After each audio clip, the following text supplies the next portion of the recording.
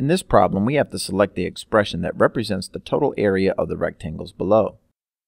One way to solve the problem is to first find the area of this rectangle, which actually looks like a square, and find the area of this rectangle, and then just add those two areas together.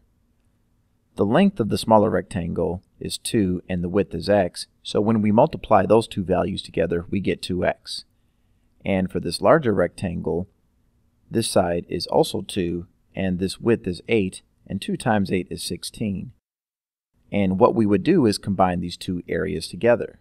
So we would combine 2x and 16.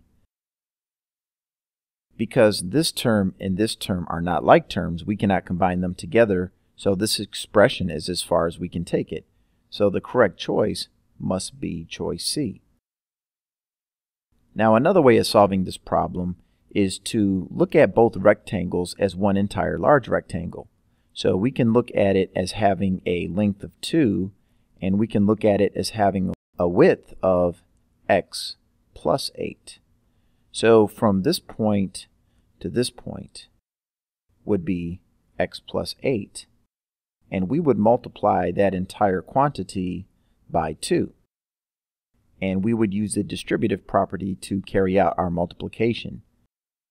2 times x is 2x, and 2 times 8 is 16. So by using this strategy, we also come up with an expression of 2x plus 16.